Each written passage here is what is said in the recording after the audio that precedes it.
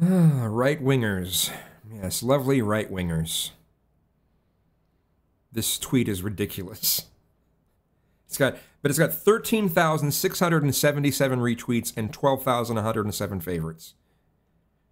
Suddenly the narrative changes. Virginia shooting. In light of the Virginia shooting, I hereby call this flag to be banned. It's like, are you fucking serious? When did the gay pride flag ever stand for hate? I mean, if there was an actual gay mafia or something like that, you know, maybe you'd have a point. And again, if the flag stood for hate, stood for just, I can't wrap my mind around it. And what's really funny, too, is, you know, the Confederate flag wasn't actually banned, except from government property. And guess what? The gay pride flag is already banned.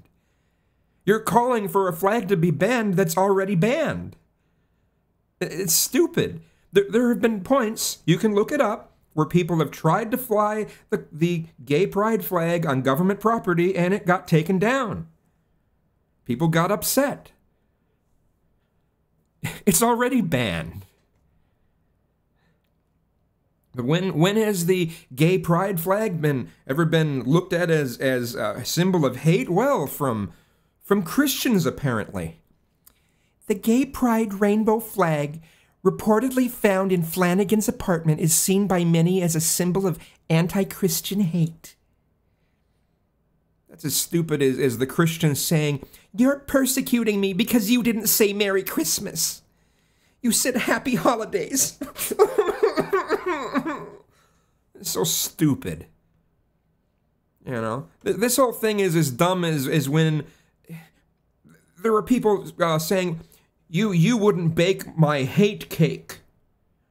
I'm gonna make sure media sees this. You didn't bake my hate cake. That's the same as when the bakery wouldn't bake the cake for a gay wedding. That's the same thing. Yeah, because love equals hate. I guess black equals white, and we should look forward to being killed by the next zebra crossing, right?